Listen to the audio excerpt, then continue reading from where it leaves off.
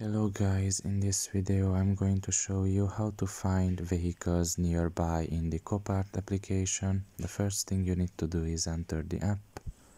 Once you are done with that and you are in the home page, you should look at the top of your left corner and there you will find three lines. Press on it and here you can just press on vehicles nearby and wait a little bit.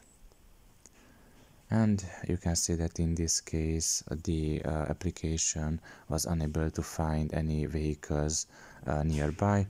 That's because of the place where I am in right now, so there are not going to be any vehicles nearby here.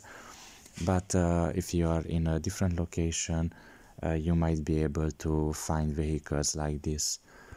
So yeah, that's pretty much it.